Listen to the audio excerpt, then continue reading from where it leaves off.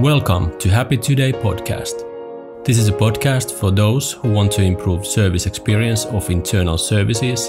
If you use ServiceNow or other enterprise service management system, then this is for you.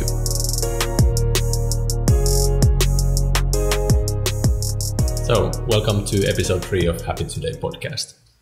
Today we're going to talk about measuring and when should you measure, what are the fears related to it. And I think a good approach for measuring is that it's actually only showing you what the employees are already experiencing. So there's always the employee experience already there.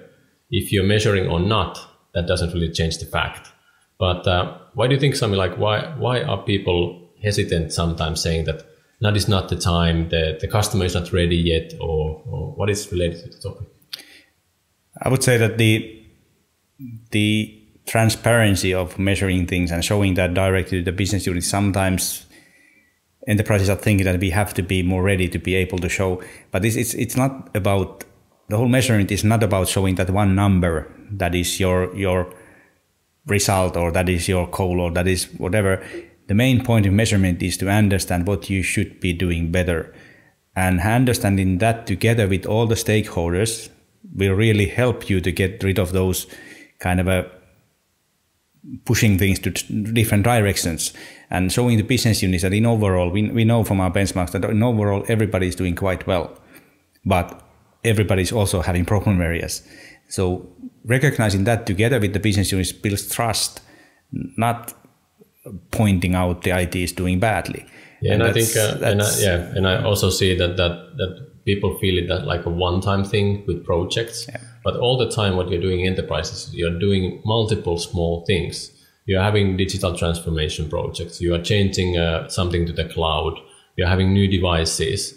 And all these small things actually sum up to the employee experience. So I think that's usually the reason what I talk with the customers is that this is why you need to be measuring it continuously, so that you see the trends, all the small things, because also some unexpected things might happen that are totally out of your control. Like I saw with one customer that they had a security breach. They were getting accounts logged in, and it was clearly visible in the productivity numbers of the employees. So now they can suddenly show that, hey, this is the effect if we have poor security, for example. Yeah, I think the one good example for that is Virgin Trains snowstorms in UK. The scores dropped for 2 days, but that's how we are. So when we are measuring feelings, then of course other things really matter as well. So you have to having long-term trends that you will really understand that you're going to the right direction. Yeah, and the customer we are going to be talking with SITSA this year is they actually found a pattern. So because they have continuous measurement, they actually found that after each month changed, people are using the ERP a lot, and that's actually when they get a lot of bad feedback. Yeah. So now they maybe can start thinking about, so how could we actually react proactively on those, because they have learned it from the measurement data. Yeah. And also, if you have to do one-time survey and you want to have good results, call us. We can tell you what month, what weekday you have to do that, because we know that from our benchmark that in very, very high level months and times of a year have an influence on the scoring as well.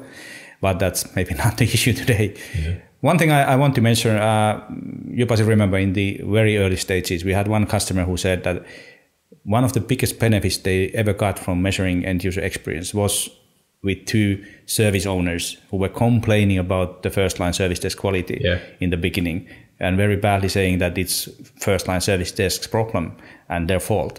But when they saw the results, like per service, and they were able to see that the other services are doing really well from end user perspective, but their services were the problem, then they had to recognize and had to tell the services, let's together try to fix this. And this is kind of you will always have new services, you will have always new applications, but understanding how you in overall with the service owners, other people from IT, your team, providers, partners are able to resolve tickets just for that application.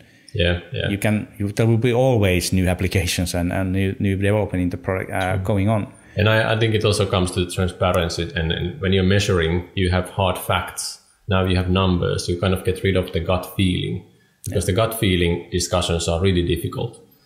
We had this one customer who was changing the outsourced service provider, And they already had like 2 years of data saying that this is the experience level that our employees are used to.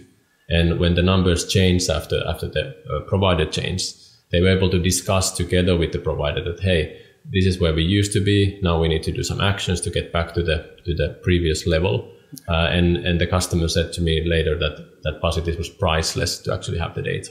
Yeah, and I think in that case it was really great to see that how customer reacted in that case. They were not saying that the new provider was really bad, yes. but they were able to get a result it because they knew that they made some big changes from an end user perspective, but they had a now common focus on getting things better. I think it took about 6 months to get to about the same level. And I think it's also really good from provider perspective when you're looking at the experience data and you see that it's because of this service, and maybe it was the customer who actually were responsible of deciding that we're going to take this service into use. And maybe they haven't trained their employees and that kind of thing. So really measuring and showing the numbers is nothing to fear of. It's just that you actually start to be able to communicate about the experience. Yeah. So I think one thing here is also we quite often hear that we are not ready, as you said in the beginning. And one thing we hear is that we want to make this portal ready, or we want to change, we want to close the email before. But that is one of the things that it's definitely not the thing to do, kind of push this measurement after something has been changed. Yeah. I think there was one excellent example. You remember the case where there was a customer and an MSP provider, and we started to measure with them. And the first meeting we had with them, we were able to see from the feedback that the email channel was losing 1 hour more for each incident compared to the portal channel. And the customer's lady said to the provider immediately when she saw the results that now I trust you. Yeah. I didn't understand what was happening, and I asked that after the meeting, and they said that we have been talking about this issue for 2 years now, that we should close email totally and move our end users to use the portal. What happened after that is that the customer was able to communicate to the end users, their customers, that please, we are now closing the email because the portal channel is more efficient for you. So they didn't have to communicate it's more efficient for IT. Of course, it is more efficient for IT as well, but it is much more better message for the end users. But that's kind of the only one example of how this measurement is linked to different things what you do in IT. Yeah. So I guess we both probably come up to the same conclusion that there's only one thing to do for the people listening. And I guess that is start today. Don't wait. Yeah, start to make your end users happier today by understanding where they are, and then take the actions one by one. So that's... All right. So thank you for listening. That was episode 3. You want to learn more, you can go to happysignals.com. And talk to you later. Bye. Thanks.